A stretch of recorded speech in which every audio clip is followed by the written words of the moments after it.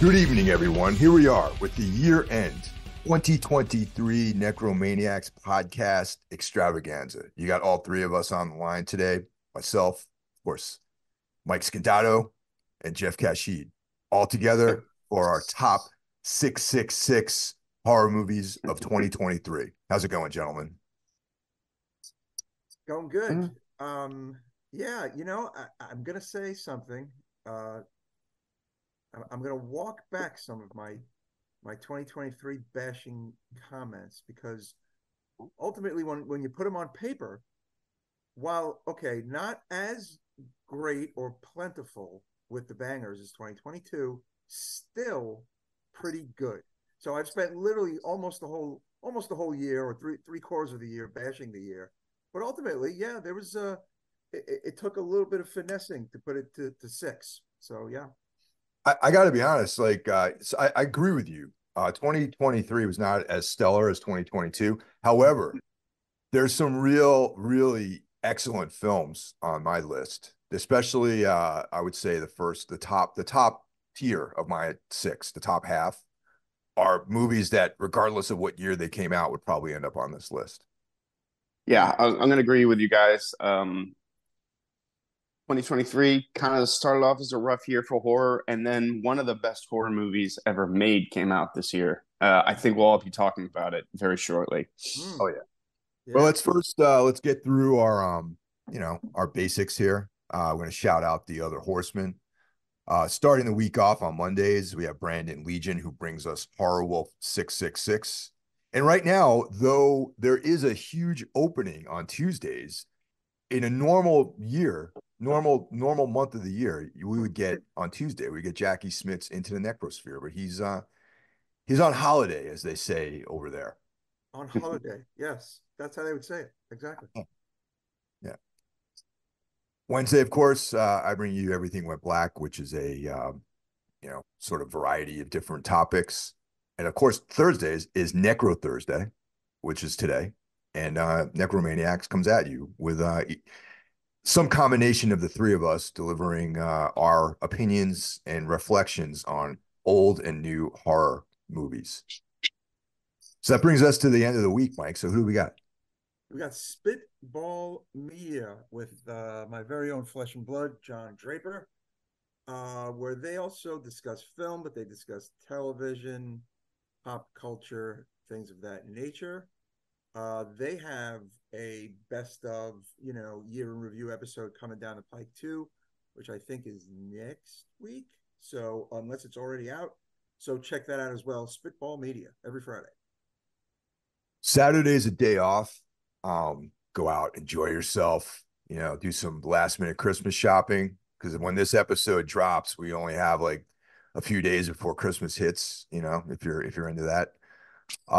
Sunday, of course, Carl Hightower brings you Soul Knocks, which is a show dedicated to darkness, the esoteric, anything in that of that nature. And Carl and I are doing a collaborative podcast called Darkness Weaves, where we trade off every month and we talk about the work of Carl Edward Wagner, a author who just really more people should read. And a lot of his work is out of print right now, except for Kindle, with the exception of In a Lonely Place, which the fine people at Valancourt Books have republished that. So that's available in paperback and hardcover. And we have our newest member, Cheyenne, out there with it running on his own schedule. And he brings us Iblis Manifestations. So that's it, man. In a war against mediocrity, we're up in the ante, as they say. Exactly. Absolutely. Check out our brothers in arms and hit those subscribe buttons. And we thank them for their support of us. And we thank you for our support of us as well, of course, listeners. Now, before we get into the episode, is there anything notable that you guys have checked out recently that may or may not have made it on your list? No.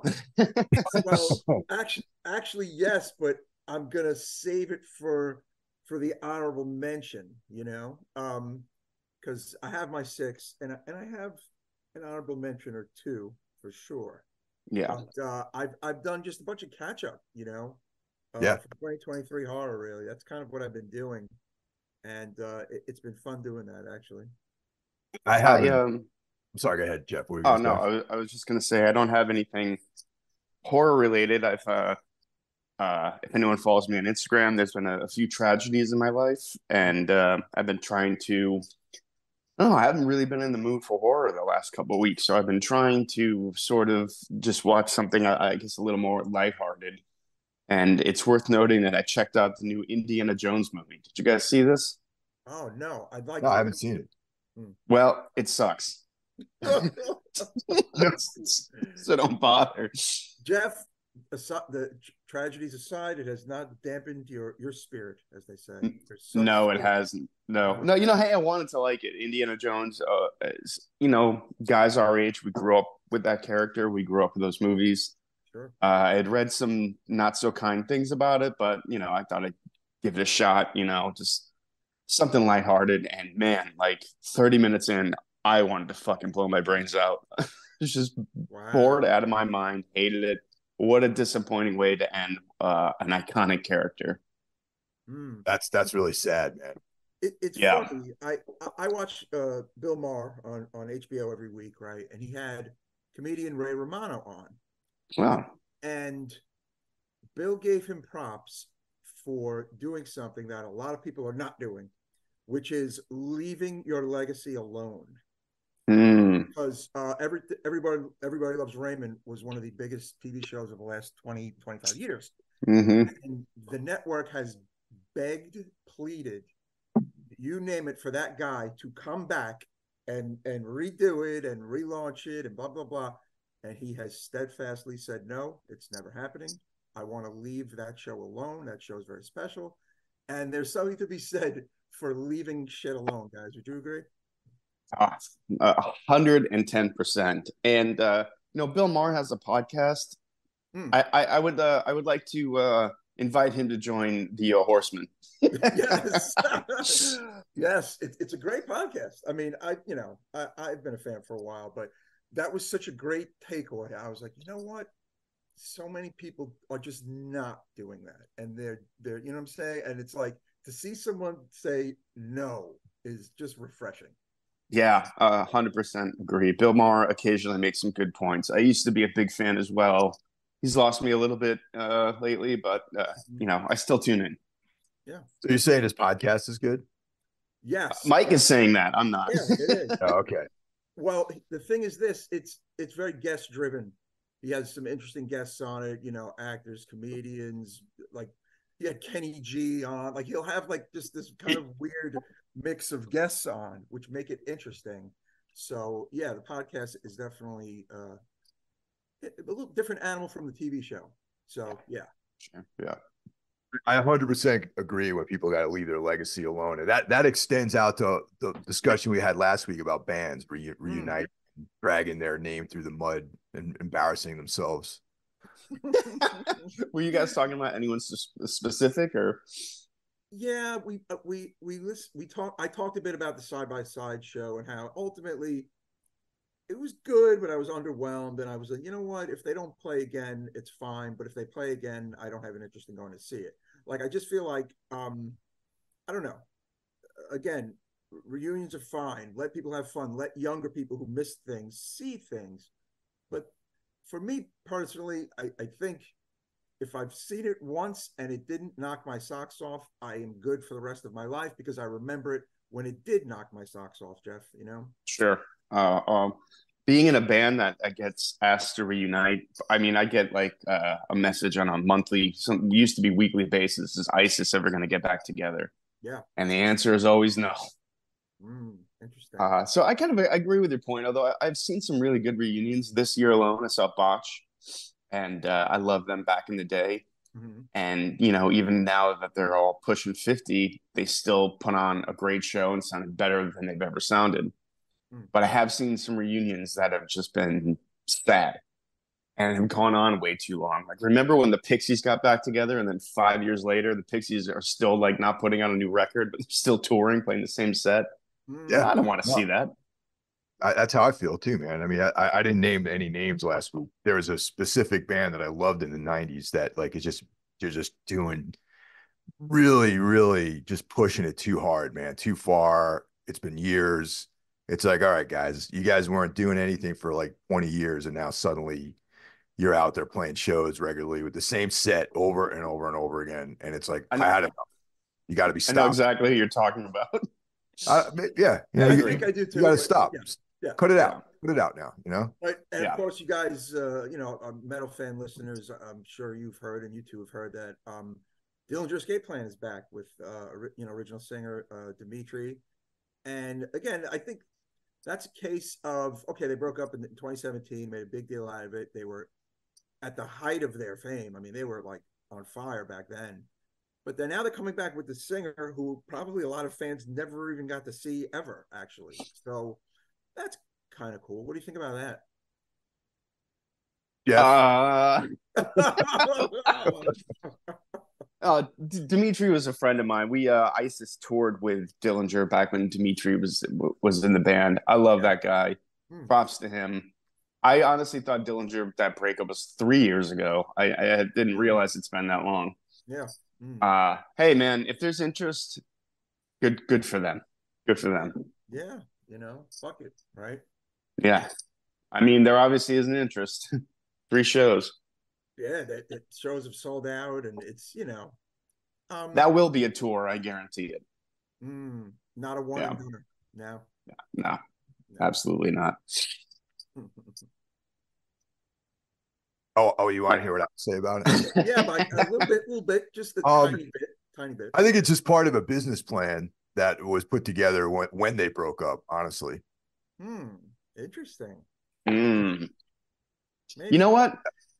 That's not really too.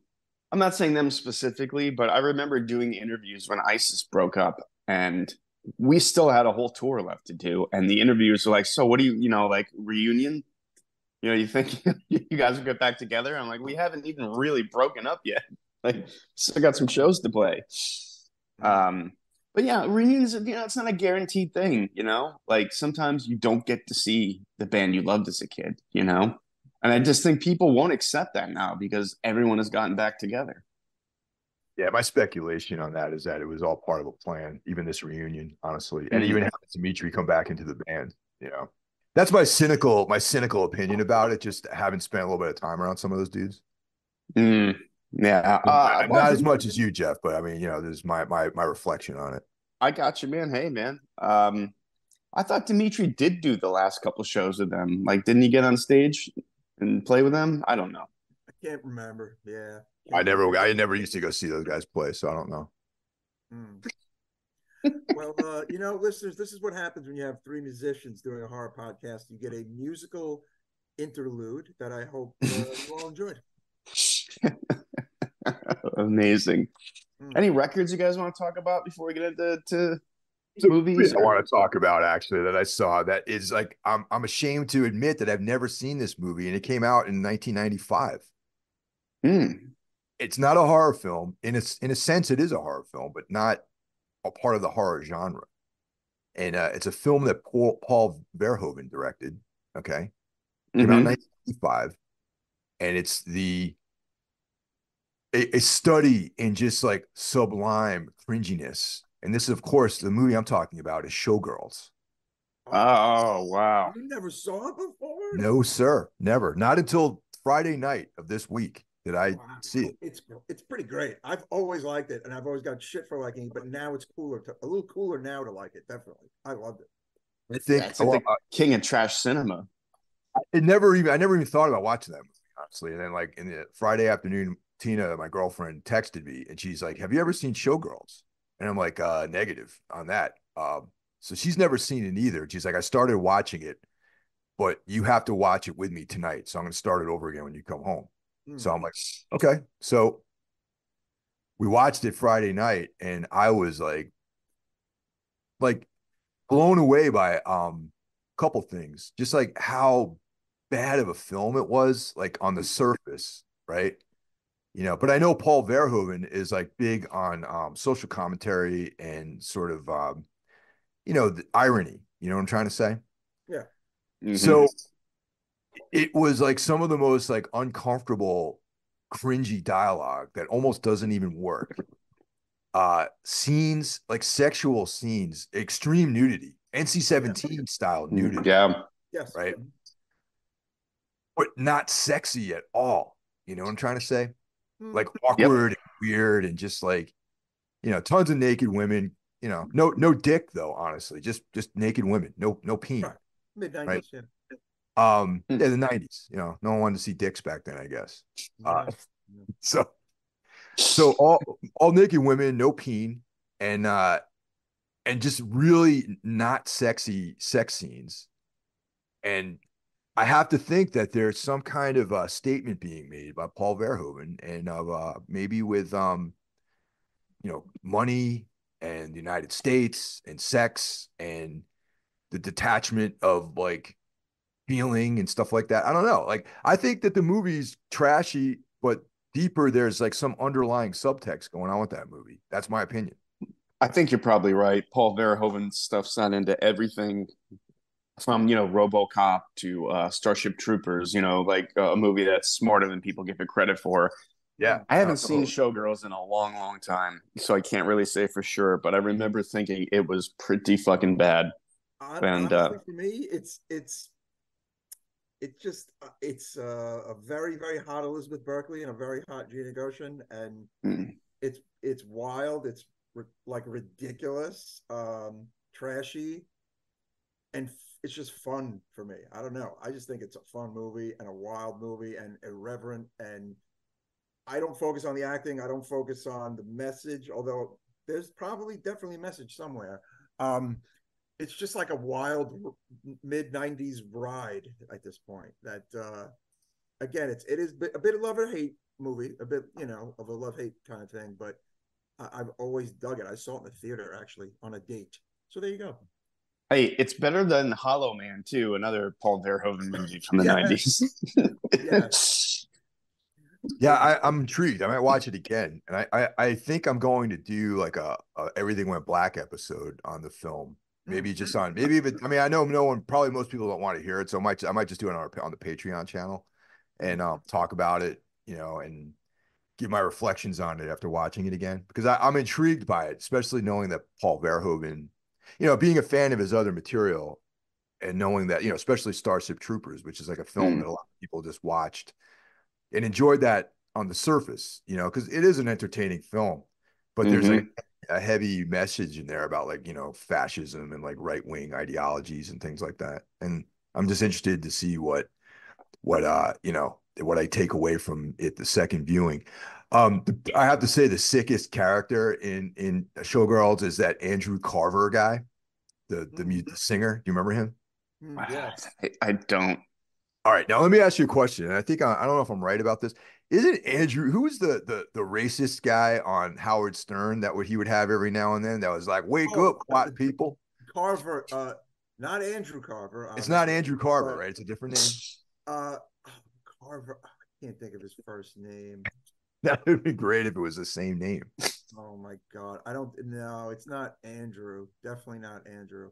You know what I'm talking about, though, right? The guy No, I was know like, exactly what you're talking about. "Wake up, KKK white guy. people." Yeah, KKK guy. I just Yeah. can't think of his first. I can't think of his first name. I have to look it up. Like I All literally right. have to. Anyway, that's my latest watch. Nice, Yeah, nice, nice holiday film. It's nice. yeah, that's holiday film. Yeah. I'm Um, writing this down to rewatch that now. yeah, Thanks, no, Mike. totally. Yeah, see, definitely check it out. I'm So now, going of to. course, we got the Necrophone, and we got one caller this week. If you want to call us and wish us, Merry Christmas or Happy Holidays or Happy New Year's, hit us up at 908-913-0782. 908-913-0782. And this week we got one caller. We got Dave over at Razor Reader Metal, who I follow on Instagram. So give him a follow. Yes, And you should.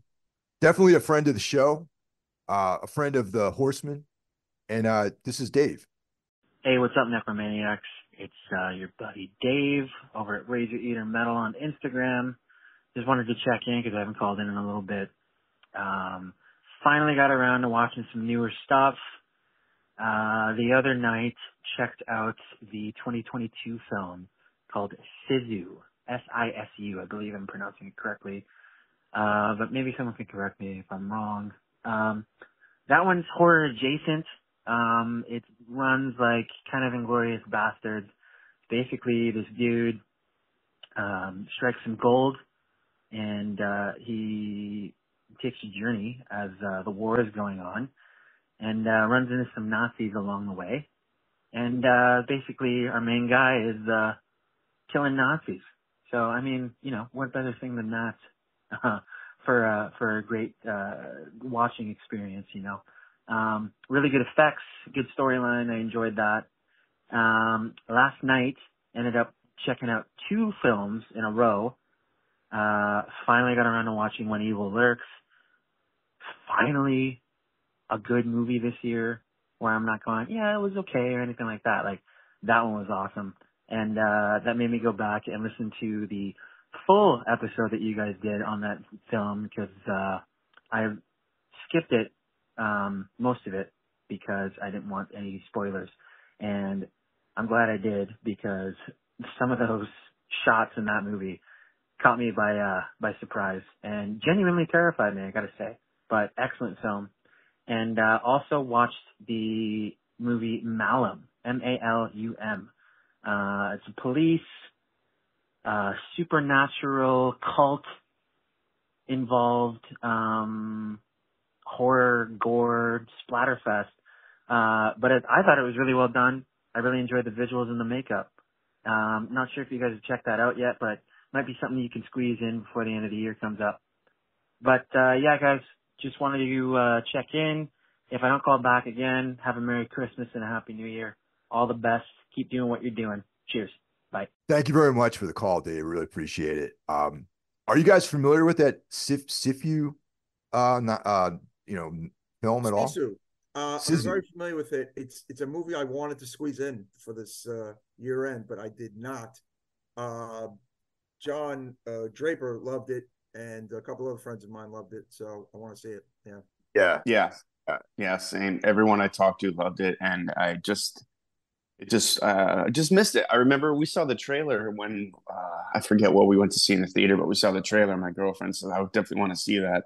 And then just watching YouTube the other day, a trailer came out. I'm like, oh yeah, we got to see that, and we never did. I don't know why. And of course, When Evil Lurks is that's something that's probably going to come up later in this episode, and we've seen that. Now, what about Malum? I've seen that film actually. Have any of you guys seen that?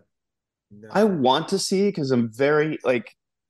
I mean, I saw the original film, Last Shift, and the director remade his own film. And Last Shift is a streaming era horror movie, which I'm like, we are now in the era of stream like remakes of something that was streaming. Like so, it's literally 10 years old. I didn't see it yet, but I just found the whole idea interesting because I've liked Last Shift quite a bit, although I thought it fell apart a little bit, the third act.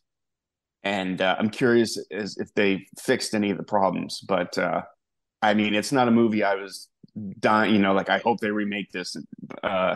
Strange, just very strange. You said you saw it?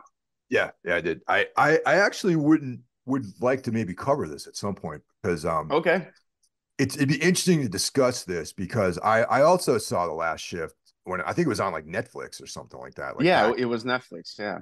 yeah, like maybe 10 years ago I saw it. Yeah. And really enjoyed, like, similar to you, the third act I thought was like not as strong as the first two. And because the first two really created an atmosphere of like just like paranoia and boredom and creepiness, all this, great things. The story is interesting. The story is very intriguing, very good, well written, I think. That's why I'm like, why mess around with that? Because really the original I thought pretty much did the whole thing perfectly. Malum, right away, I was like, I have to see this because I enjoyed the original so much. I gotta say, I didn't enjoy Malum as much. And if I had maybe just seen Malum on its own without watching the first version of it, the first original of it, I probably would have liked it better because, it's a little bit more money, bigger budget. There was like better gore effects, things like that. But I prefer The Last Shift over Malum. Mm. Right on. I'm definitely gonna check that out. Yeah, we should definitely talk about it. Mike Scondotto, thoughts? Have not seen either film, but they're kind of on like a mental short list for me. But they sound cool as hell. Yeah, no, definitely watch both of them for sure. I mean, I'm not saying Malum was bad, just that I prefer the. Got it. All right, so this brings us to what we're all here for today is Yes. our top 666 horror films of 2023. Not a landmark year for horror films, but there was still some good stuff that came out. Absolutely. 100% agree. Yeah. Yeah. All right, so how we want to run this? Who wants to start off? All that kind of stuff. I will kick it off with my Okay. number 6, which may be a bit of a surprise. Listeners, full disclosure, we are unaware of each other's lists, correct, guys? That's right. We haven't Correct. checked any of this. Which is our usual, that's how we usually like to do it. Makes it a little more interesting that way. So yeah, my number 6 is the American French horror thriller directed by Frank Calfoun, Night of the Hunted. Guys, I really like this movie. It is currently streaming on Shudder. Um, Perfect, no, but I enjoyed the very kind of like open-ended ending of this film, and all the tension and all the intensity, and some claustrophobia there. I think I like a good sniper movie, guys, is what it is. And Oh, we get this a movie. sniper movie here, and I this was like I was glued to this movie. I enjoyed the shit out of it. I haven't seen it actually. I know that you were keen to talk about this on the show, but we never got around to it. So I would be interested in checking it out and maybe hitting it next year. Mm. Yeah, I think I would say definitely some of our listeners might have peeped this by now. Not a huge buzz, but I know everyone who did see it, like I look on like Facebook and Instagram, really enjoyed it. Alexandre Aja is a producer, and it's Mm. got his little bit of his stamp on it there, I would say, for sure. It's like a French American, Oh, man. yeah, Dude, I had no idea he did that. So that's I would oh man, I would have put that higher on my to watch list if I know Aja did it. yeah. So it dropped October 5th, 2023 on Shudder, 94 minutes long. Highly recommended, kids. It is my number 6 of 2023. Uh, isn't this the guy, like, I know Aja produced, is this the guy that directed the Maniac remake? Yes. Ah, Yeah. yeah. Yeah. Maniac remake was awesome. I thought I really It enjoyed was that. fantastic. I loved it. Yeah, it's got that vibe, you know. He also has a hand in P2, which was the Aja, again, like that American, parking lot kind of flick that I feel like I saw, but I don't remember any of it. So I'd like to kind of see it again. And he did a movie called Oxygen in 2021 as well. Yeah, that P2 movie is from 2007, which is like you know, right around the French explosion there here in America. Mm, But yeah, guys, check it out. awesome. All right, I guess Mike I'll go Hill? next. All right. Yeah. My number 6 movie was Thanksgiving by Eli Roth. How do you like that? Yes, yes. I am not a big fan of most of his films. I think Eli Roth, the man, is fucking cool as hell. I like watching him on documentaries and hearing interviews with him. And I've had some inside knowledge about him, not my personally, but people who've interacted with him in a press way, say that he's a really cool guy and just like a good dude in general. But I just Mm, don't like most of his material. But Thanksgiving, I love it. Thought it was a great film, Yeah, fun. yeah. It also introducing us to a possible new slasher icon, John Carver, Yes. Oh yeah. and mm. who is a real guy. I think we talked about that on the episode.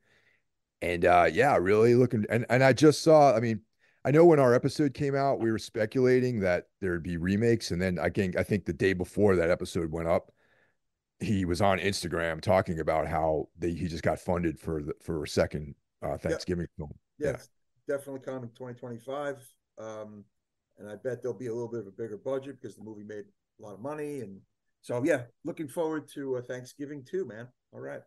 Oh Yeah, yeah. I've been listening to Eli Roth on the podcast circuit, and seems like I mean, the guy is an encyclopedia of knowledge of film. He's very, very has a huge film IQ, as they say. He totally nailed it with this movie. Like I was listening to him explain it. He's like, this is sort of like I'm picturing it as a remake to an '80s movie that never came out. You know, like the trailer is Yeah. for a movie that never came out, and this is the reboot. And he totally nailed it, man. I loved this movie too, and I don't really like Eli Roth's other films. I think the last one he made that really worked for me was his first one, um, Cabin Fever.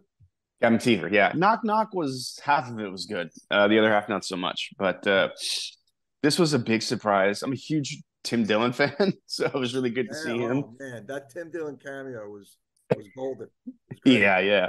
And you know, if you spend any time in Massachusetts, I love the way everyone nails the accent. There just some people go a little comical with it, but man, it's so spot on. I liked it a lot, man. Good pick. Yeah. What about you, Jeff? Oh, I What's your number guess six? it's my turn. Okay, this is something I just watched the other day. You know, for the longest time, I had a TV show in my top six, and I didn't feel good about it. Hmm. So I was like, I got to catch some more stuff. Like I said, I hadn't really been in a horror mood the last 2 weeks. And this movie particularly really disturbed me. It's Birth, Rebirth Yep.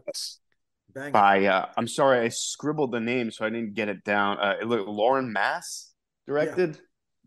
Anyone familiar with their other work, or is this a first-time film? Oh, it's her first movie actually. It's her debut, and it's a banger. Yeah. My God, I found this movie to be very upsetting and disturbing, Hmm. and it really, really got under my skin. It's like Cronenbergian, Reanimator, you know, a bit of Frankenstein. There's a lot going on, and Yeah. feels totally believable too. Yes, it definitely yeah, I see what you're saying there. For the listeners, you could also argue it's a modernish take on Frankenstein as well. Yeah, It's got the Cronenberg thing, but it's also got the Frankenstein tale, so to speak. You've got a hospital nurse, and then like a hospital. What would you call the doctor who's not a doctor? She's like a morgue technician, you could say. yeah, Um, and two fantastic actresses, mm, Madeline Clint and Judy Reyes, who really like trying to put into proper words.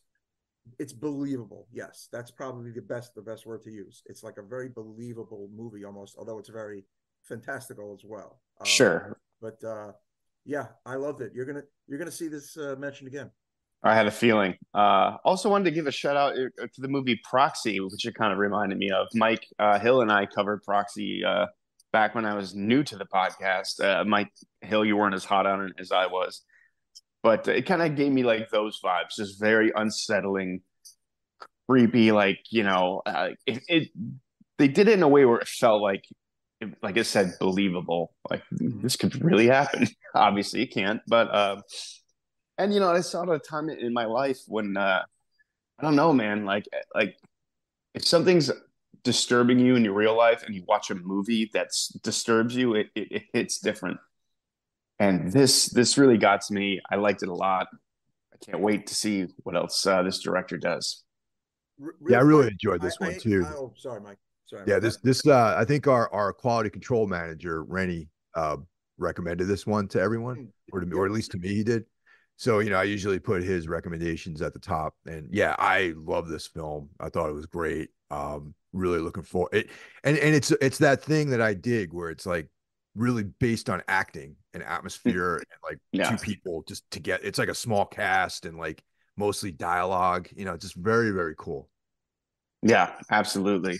I also watched that on the recommendation. Um, I think he mentioned it on our Instagram page, and I was like, oh, you know what? I do need to watch that. So thank you for that. Mm. What's funny is that okay, the movie takes place in the Bronx, and I was dead convinced that none of this was shot in the Bronx, but I'm completely wrong. It was shot in Co-op City area of the Oh, Bronx and in New hmm. Jersey. So how about that? Oh, I thought it was wow. Canada.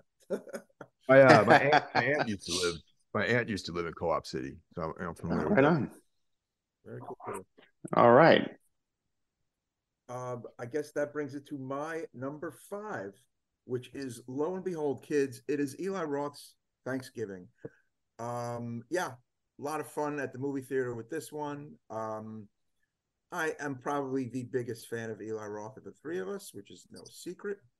It goes back to a story I told when I met him at a chiller 20 years ago, and he was just a guy who put out his first movie, walking around just talking to random horror fans and giving out signed posters, which I still have mine. Um, you know, yeah, I think it was kind of just what horror needed, I think, towards the end of the year when I think the better stuff was happening. And it brought some butts to the seats, and it made all of its money back very fast. And I am excited to see what he does with part two. That's my number five. Thanksgiving. All right. All right, so my number five is also Birth Rebirth. Mm, Okay. Yeah, so awesome. we covered that. We talked about it once again. It's like exactly the type of film I like, which this is like a kind of like a mainstay with Shudder, where they're smaller films. Almost feels like it could take place like for real, like in the actual world. It Mm, has a certain grittiness to it, and it relies mostly on acting and dialogue, which is like I love movies like that. And there's definitely some special effects. I just thought it was an excellent all around movie. So no surprise there. My number five is Birth Rebirth. cool. All right. That that brings us to my number five. And guys, I had a feeling this was going to happen. We're going to end up talking about the same films. My number five is Thanksgiving. All right. Uh, I loved it. Uh, are people pointing out how funny that this movie is really funny too? Mm, yeah. And I love the opening shot of this movie, how it just pays homage to Halloween right Yes. off the The bat. minute it started. Yep. Mm-hmm. Yeah, I loved it. From that moment on, I was hooked. I mean, you've seen so many like Scream whodunit kind of movies, but this one did it right. It understood what it was. It's very funny. It's self-referential, and but man, it was the horror movie I needed to watch at the right time. Loved it.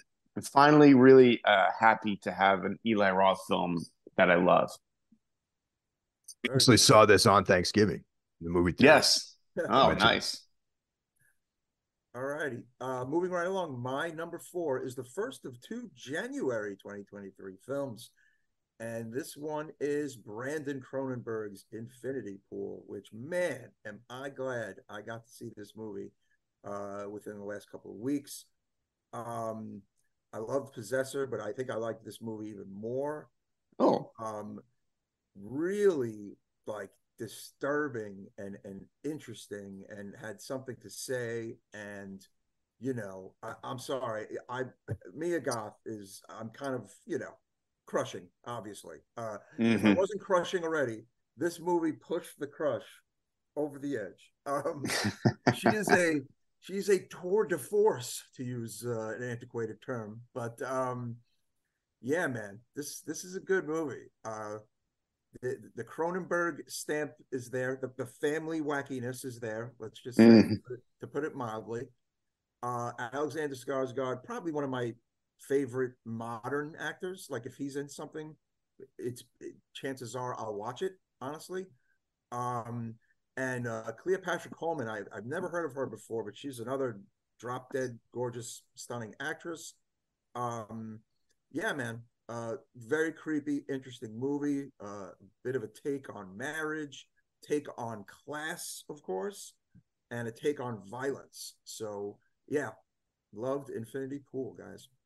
Yeah, I love that the movie involves cloning, and you didn't even mention that when talking about the movie. Like that's how fascinating this movie is. Like the cloning is like, oh yeah, like that's in there too. You're right. Yes, Um, I did not mention cloning. Isn't that hilarious? yeah, because I remember texting with a friend, like, do you think he was a clone at the end? And I texted back, I was like, I don't think it matters. I don't think that the Yeah. movie really cared about that at all. Yeah, I mean, it's just a movie that like you kind of won't ever forget, which again, that a lot of the Cronenberg movies, father and son, have that quality. They kind of just gonna stay with you forever, probably. But Absolutely. yeah, man, love this one. So, this is bound to happen. My number four is also Infinity Pool by Brandon Cronenberg. And yeah, it's I don't know. I have very, very, very specific, clear memories of watching this movie because it was like I remember being cold out and Hmm. it's going through some hard times in my life at the time I saw this movie, going through some very, very intense emotional things. And I remember watching this on one of my Friday night Menlo Park AMC excursions late at night and by myself basically in this movie theater. There was like maybe two people there and just really sinking into this whole film, just like all of the emotional stuff that was going on in the film and the craziness and the chaos and oh yeah, the cloning. And very, very great movie. Brandon Cronenberg just seems to be getting better and better with each film that he does, more and more into moving into his own style and his own sort of philosophy and similar to his father. They're very distinct, different, but very much unique filmmakers. Absolutely. My number four is also Infinity Pool, guys.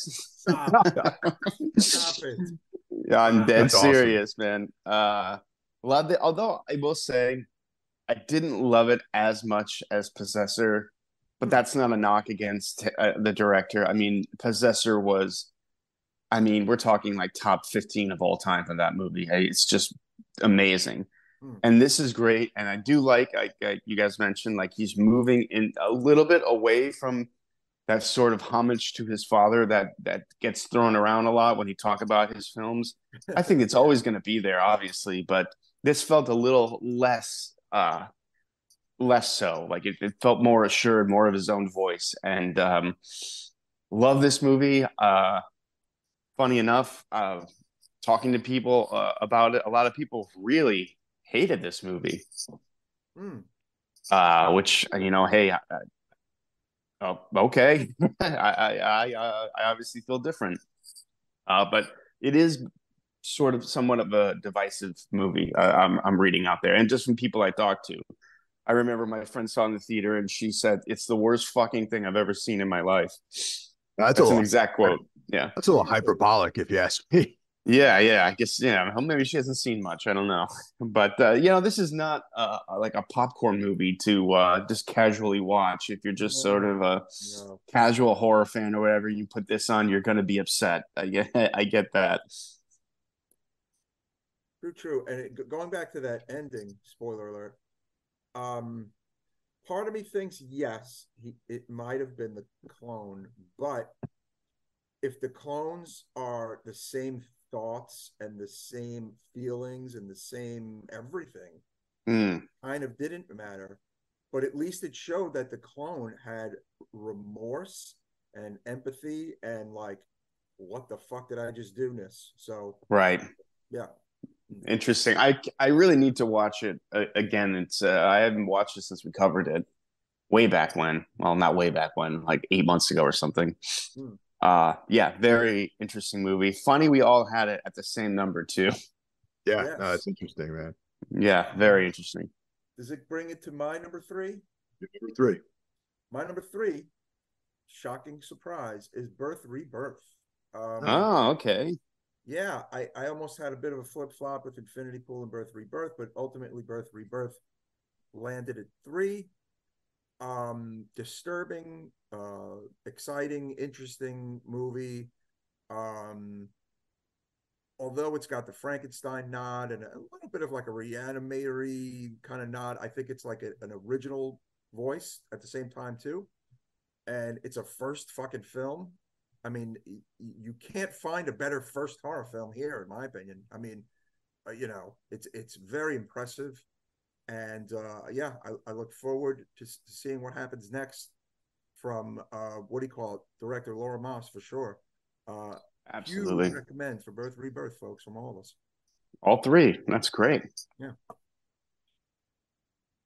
So my number three is this is where I think with the top these we might depart a little bit on these top last few, but my Interesting. number three is Ennis Maine by Mark Ooh. Jenkins. Yeah, which I saw this in the movie theater on Easter Sunday in the morning, and Wow. incredible. It was just like this immersive experience, and I've since purchased the Blu-ray. I still have no idea what the movie's about, but I keep watching it over and over and over again, and it's one of these things where you just pick up different aspects to it, and it's like a David Lynch film, exponentially more abstract with almost no dialogue and just images. Mm. Now, A listener mentioned this to us, didn't they? Yeah, someone mentioned this, and I'm like, yeah, totally, man. I'm gonna talk about it a little bit. I'd love to talk about it as a proper episode too.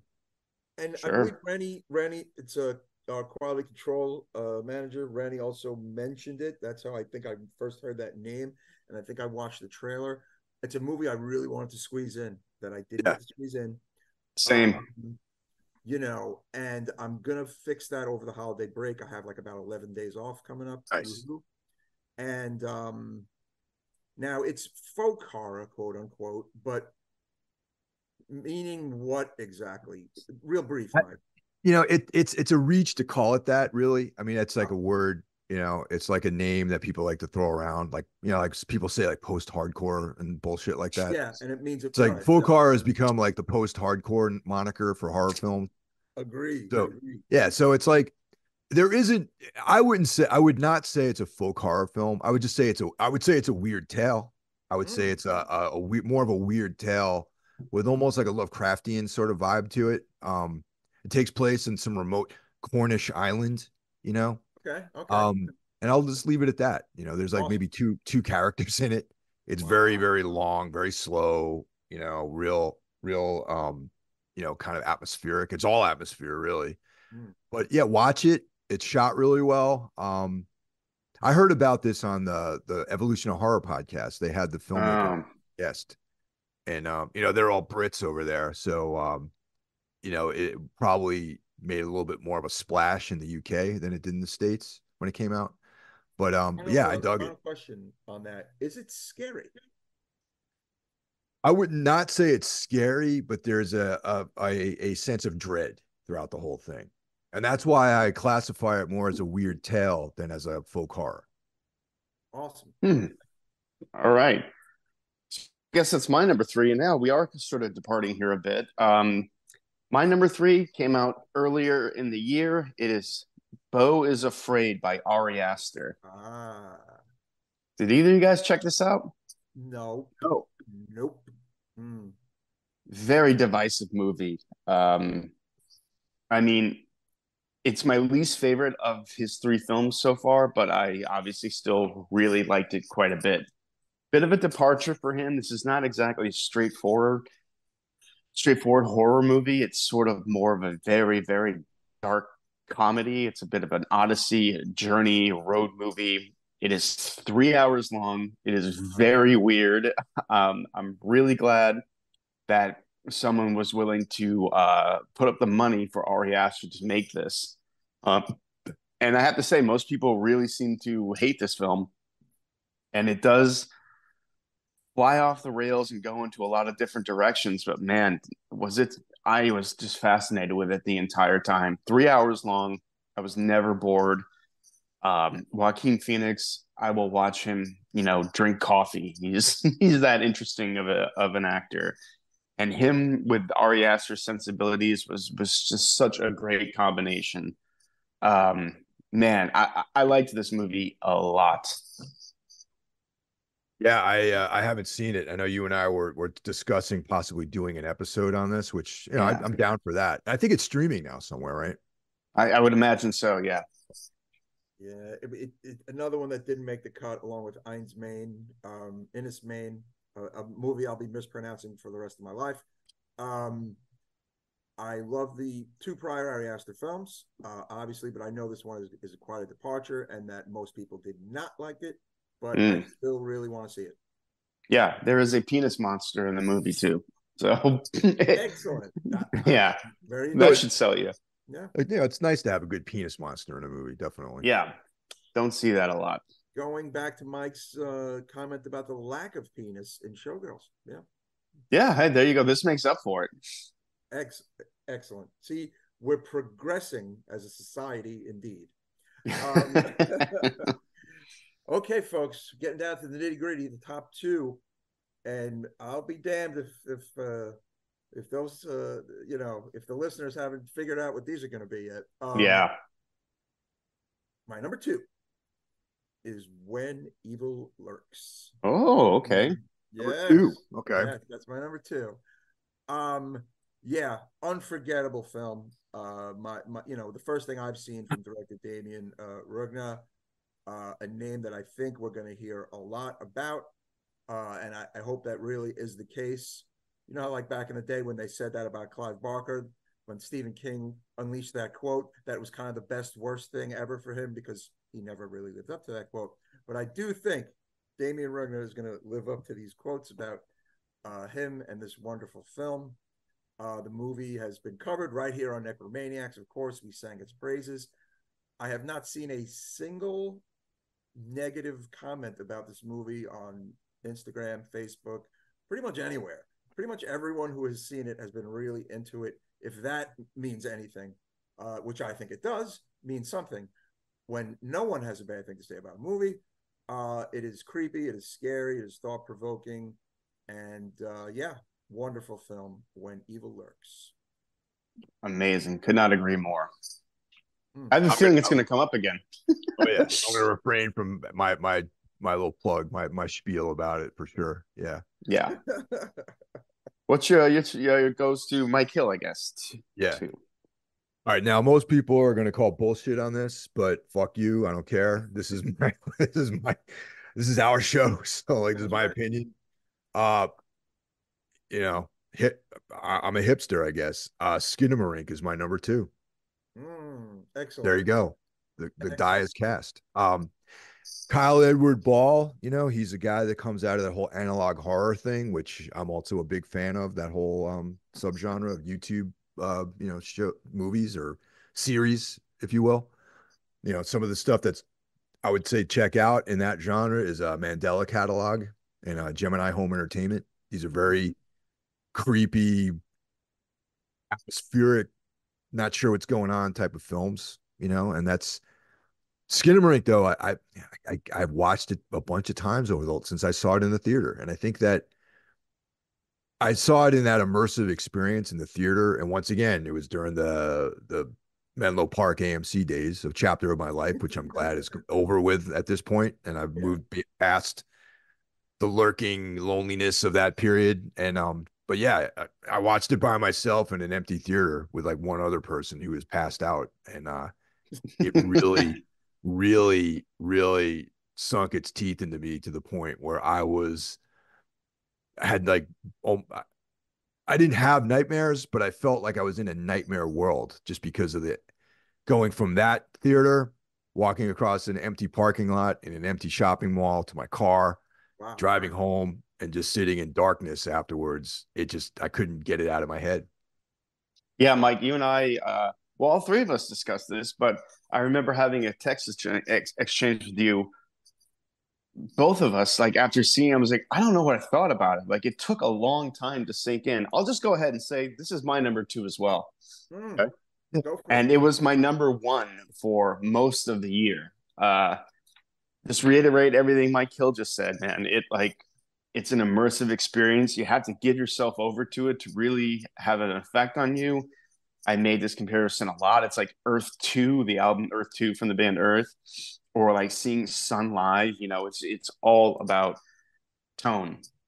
That's what this movie really is about. If you're looking for jump scares, any sort of like cohesive plot, this isn't the movie for you. And another movie that's extremely divisive, I think most people, outside of you guys, everyone else I recommended it to fucking absolutely hated it. Oh yeah. Which brings it to my number one movie of 2023, folks. My number one horror film of 2023 is Kyle Edward Ball's Skinamarink.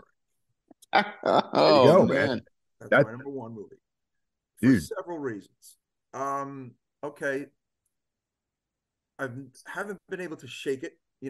It's a movie that has pretty much stayed with me from the one time I watched it. One time. Um, are they in an alternate universe? Are they trapped in hell? Is it about child abuse? Is it about child abandonment? Is it about horrible parents? Is it about mental illness? According to the director, it's about whatever you want it to be about. And I think that's fucking great. A Mm-hmm. lot of people have made up their own narratives about this movie. They've made up their own minds about what they think it's about and things like that.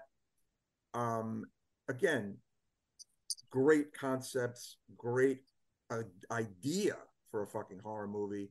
Um, all that aside, visually, it is a hellish movie. It is a dark movie. If you have a terrible attention span, this movie is not for you. And Mm. I don't think this movie is for stupid people. I might get some hell for that. I think I just don't. I think it's for people who want an experience and are able to just concentrate and able to turn off the lights, put their phone away, and just kind of get literally, I think, trapped in hell for a little while. And if it's not really hell, it is in trapped in your fears, in your childhood fears, and things like that. Look, not a lot of Mm-hmm. people want to be in hell. Not a lot of people want to be trapped in their childhood fears, but Nope. that's what good horror can do. Good horror is supposed to scare you. Also, this movie is scary. If you're not at least scared by some of it, I mean, I don't know, but then Friday the 13th Part 8 is for you, I guess.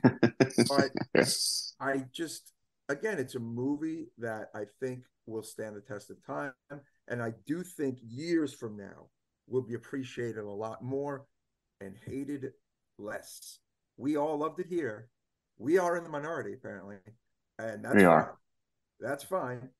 But it is the best horror film of 2023.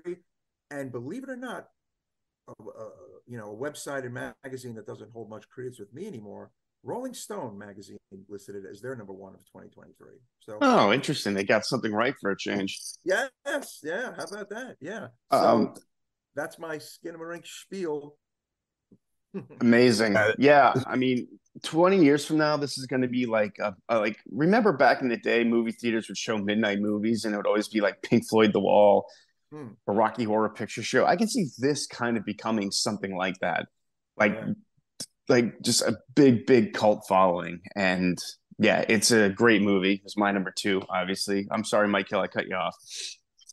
the movie scared me. I mean, for real, like in not even like a cool way. You know what I mean? Like it scared me in like this traumatic, borderline abusive way because it was Hmm. Mm-hmm. touching on all of this like emotional traumatic things that have happened over the course of my life, where it's like it just touched on all those things and excited those horrible moments and coalescing them into this one experience. And it was really just like a trip watching that movie. Oh yeah. Absolutely. Yeah.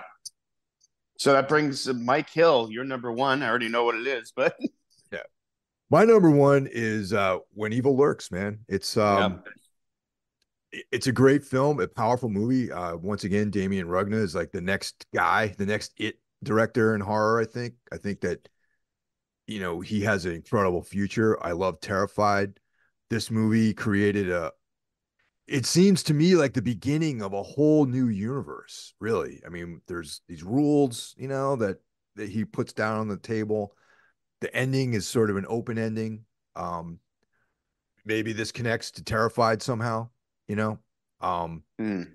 it's a weird tale. It's a cosmic horror film in some ways. It addresses like the whole possession thing and like this very pragmatic nuts and bolts, like almost like a public health issue, kind of thing. Yeah. And it's very anti-Christian, man. It has like this whole like the church doesn't matter. It's over. Our belief in the church is finished. Organized religion's over with. And it's Hmm. interesting, man. Very, very interesting. And also I know that Damien Rugna's a black metal guy. Like he loves like satanic like metal, so that's cool. Really? That Awesome. I did not know. I did Oh not yeah. know he was metalhead. Interesting. Yeah, he was a metalhead. He's a metalhead for sure. Wow. Well, that makes me like him even more. When Evil Lurks is my number one too. Yeah. For the longest time, it was Skinamarink. And then I saw this, and man, I mean, you know what I really like is the whole like treat the whole possession thing as it's just a part of life. It's just there. There's no explanation for it. Really, like, oh yeah, one of these things. Like a very interesting. Like the first 15 minutes, I felt like I was a little thrown off. Like I'm like, did I miss something? Like it just presents itself in such a unique way, and the terror just builds and builds and builds. And by the time that movie was over, man, I felt exhausted. It was like I just watched Uncut Gems, like that feeling you get when you watch that movie of just dread and anxiety. And we talked a lot of shit about 2023 being a bad year, and then they drop When Evil Lurks, which I really believe this to be top 10 of all time, maybe Oh five. yeah. Yeah. Hmm. Definitely. For sure. For It's sure. Yeah. And it's incredible. I feel like that's almost like that technique of just dropping you in the middle of the story is almost like this, like I know like almost like a European thing, like in Mm, films. Like in the States here, domestic films, they over explain a lot of things, like even in horror films. But like I think it's like an international thing where you're just kind of in the middle of it, Because I feel like Terrified was similar to that too. Like even with like his other film. And also the bleakness of this whole thing too, because like apparently all the possessions like broke out in the urban areas, and we're gonna go out to the country where we're safe, and then this wave of just darkness is like enveloping the entire planet, and you can't escape it, and that's like this very paranoid, bleak vibe in the whole film. But this movie isn't without elements of dark humor either. There's some very oh humorous yeah, scenes in there too. Yeah. very funny as well. Um, Yeah, you're right, man. I think like if this is an American film, there'd be like a title card like that comes up before the movie explaining everything. Like, and this, and this doesn't do that. Like, you eventually find that your footing watching it, but it does throw you off balance a little bit. And I think that really added to my enjoyment of the movie. Yeah, there's a lot of unexplained stuff too, like with that mechanism that they used, which never Mm, even got deployed properly. yeah, yeah, It's that's so right. cool. That's the best thing. The movie, like, there's all this like questions without answers too. And mhm. I don't know, I want more. I want more of this world.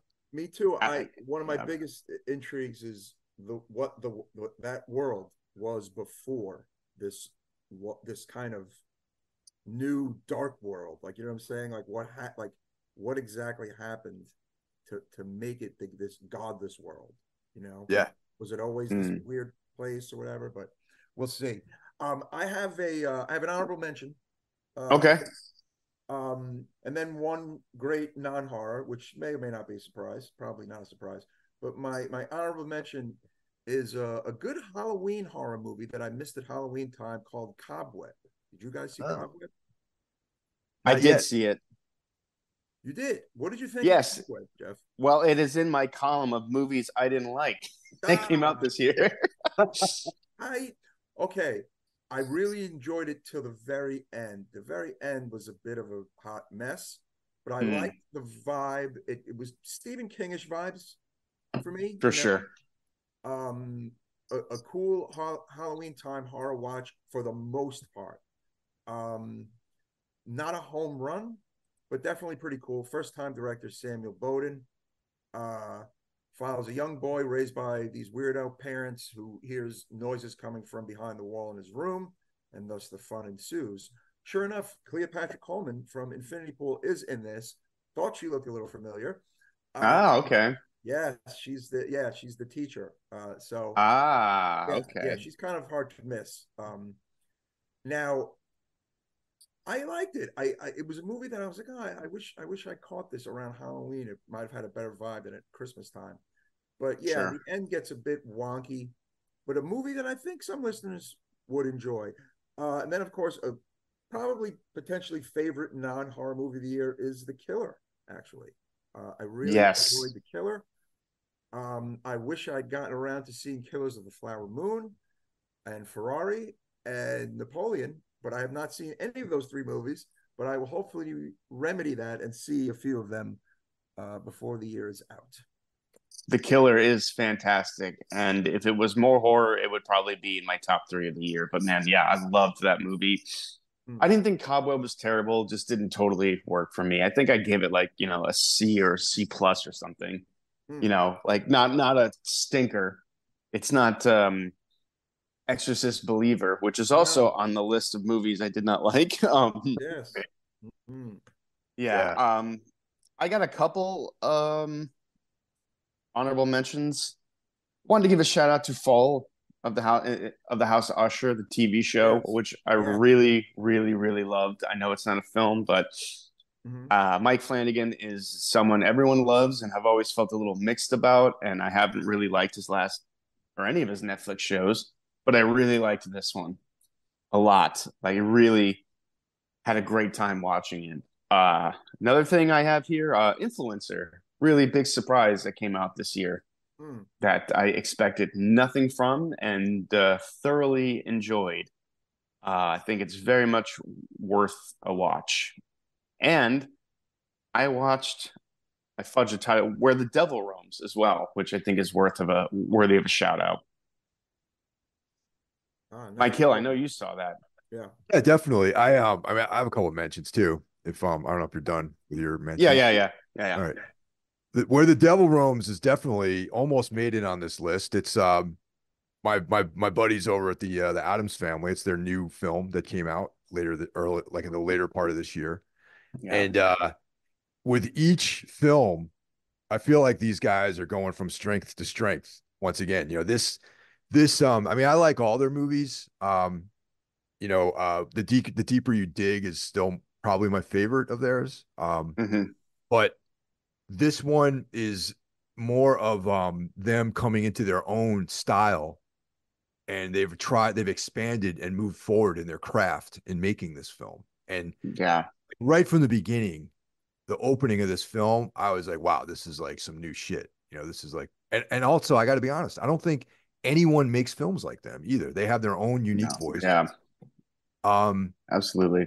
Definitely, this would be, if we were doing a top 10, this would probably be in my top 10. And Yeah. I think it's a For great sure. film. They keep moving forward. It has its own sort of brooding like vibe to it, which I really appreciated. And yeah, I mean, that's definitely something. I can't wait for their next movie. And I'm sure they're working on something again because they are constantly working right now. Very cool dynamic. I enjoyed your interview with them Yeah. earlier this year. I enjoy any interview with them. It makes me want to like their movies when I hear them talk about their craft. And I like, yeah, it almost made my top six as well, but just not quite. This would be basically my number seven.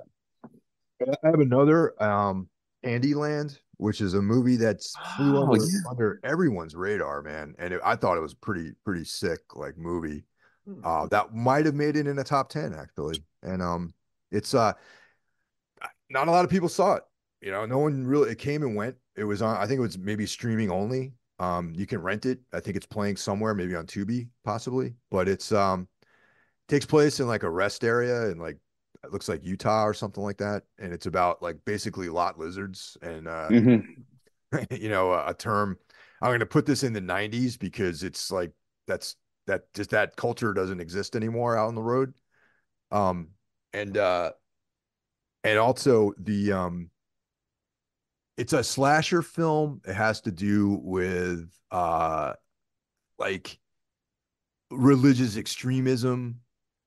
There's a lot of nudity in it too, which for you guys out Yes. there Yeah, for there that. was. Oh, I got to Yeah, see this movie. I just read about it. Yeah. yeah, no, it's good. It's definitely something to check out. I put it on one of my runner sort of top mentions here. Mm. Okay. I actually have one more honorable mention. VHS 85. I liked it. Oh, It's yeah. top That tenor. was fun. Definitely top tenor. Mm. I liked it too of the recent crop of VHS movies. I liked that one the best for sure. Is there anything that came out that you guys were hoping you'd like but didn't, or Anything like that? Anything like well, I think we all felt the same way about Talk to Me. Yes, I was just going to say, I feel like we might be the only podcast that didn't Seems that way. Yeah. literally the only one that is not head over heels with Talk to Me. Don't get it, man. I don't get it at all. But I went into it wanting to love it, and I didn't. And not a terrible movie. We discussed this a lot on our podcast about it, but Yeah, yeah.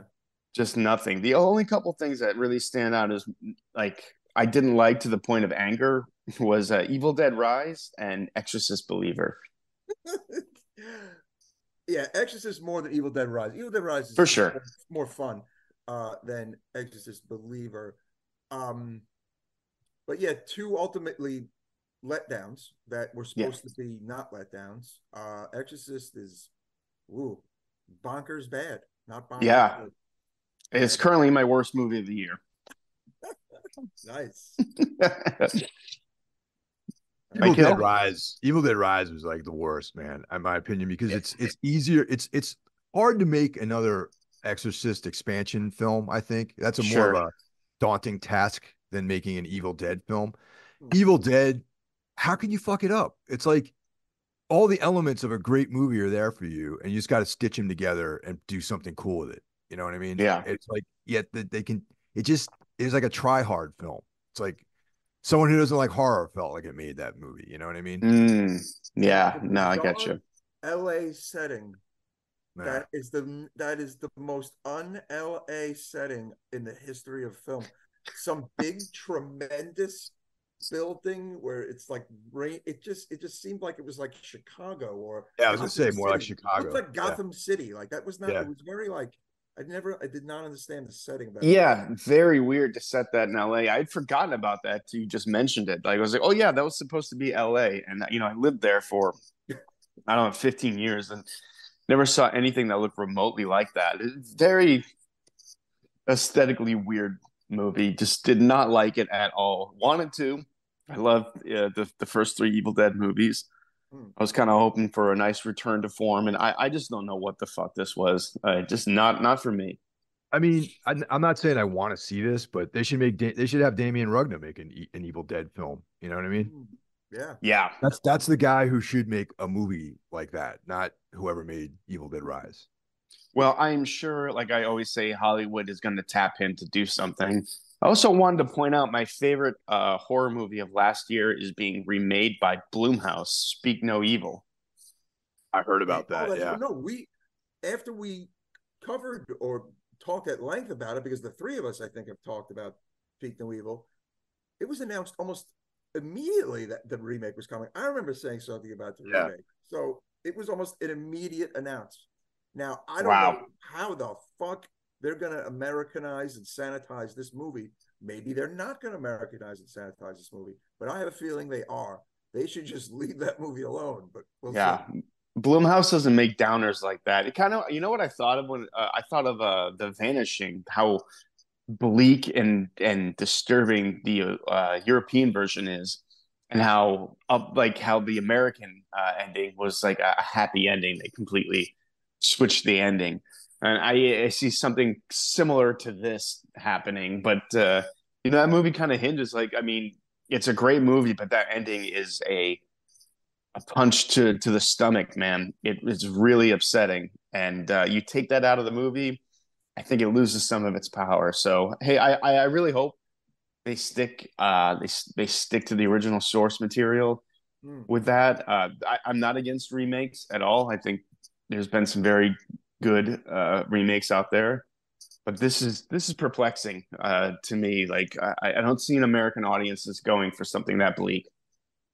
Yeah. I mean, and also so much of the film hinges on being European too, like the whole Scandinavian sort of politeness and manners, all that. And the other guy was Dutch, right? I think so. Yeah, so and the Dutch are more libertine sort of types, and right. I felt like that really was kind of like the conflict of the whole film, was like the conflict between those two sort of European like lifestyles, you know what I mean? Right. So to make this in the United States, like how the hell are they going to do that, really? You know what I mean?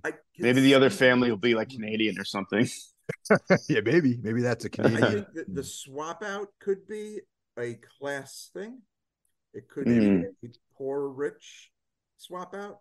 We've seen so much of that class issues in movies lately. I'm a little annoyed by people who spend millions and millions of dollars to tell you about capitalism is terrible and things like that. I'm like, That's true. hey, I agree with the sentiment, but we've seen it so much lately in movies. Maybe it'll be a non-binary couple or something like that. You know what I mean? Like, Maybe, that might be the It'll thing. be like, yeah, or they could do it as a red state, blue state switch. There's a bunch of switches they could do here, right? But again, Yeah. it's ran into the ground too, in my opinion. But I agree. A lot of the social commentary, if you're gonna do it really, really well, because I feel like it's being beaten into the ground and not in a necessarily clever way. I know there's a new movie coming out called Civil War from a director I really like. yeah, Whose name I fudged again. I can't. Alex Gardner, I think it is, something like that. He made Ex Machina. He made Men. I saw the trailer and I was like, man, I don't know. Like, I hope this is smarter than it seems. it's like Or they can do it the way that movies we Soft may and not Quiet, need. the way that Soft and Quiet did it. Mm. Soft and Quiet. Yeah, have any of you guys seen that one? No, I haven't seen that. Oh no, I Oh did see that. man. I saw that. Yeah. Oh I man. did see It- yeah, I saw it. Yeah. Jeff, watch it and then get back to us. All right, let me write that down. Soft and Quiet. Yeah, it's on Netflix. Yeah. Oh, is it? Oh, perfect. Yeah. I believe I did. So yeah, I mean, hopefully anything else you guys are looking forward to next year. Like I said, I'm very curious about the Civil War movie, curious about this remake. Is there anything else coming out that you can think of that's like you can't wait for? I don't even know what's coming out next year, honestly. Um, I'm trying to get through the rest of this year, man. The last Yeah. few weeks of 2023, one omission for all of us that is apparently a wonderful film, and according to my brother, jumped into his top 5 or 6, is the new Godzilla. Yeah.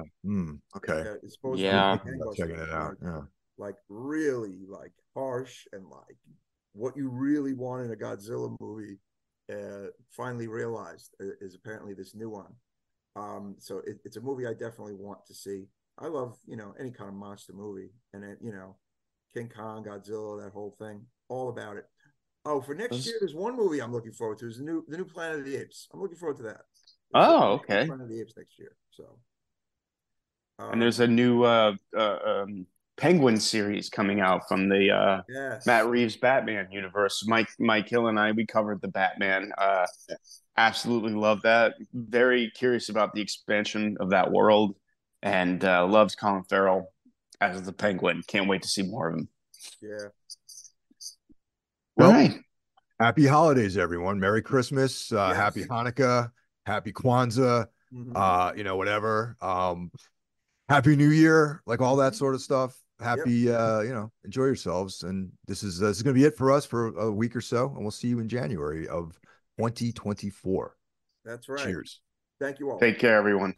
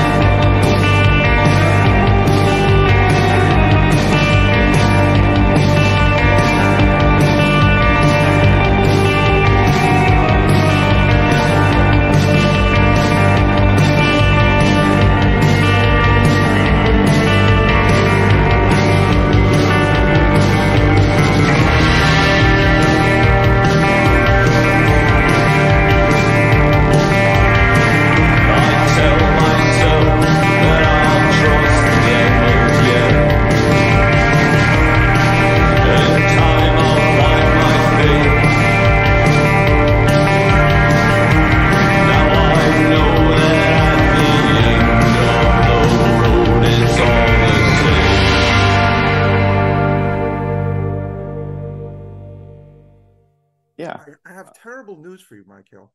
Yeah. Movie came out in September of 2022. What?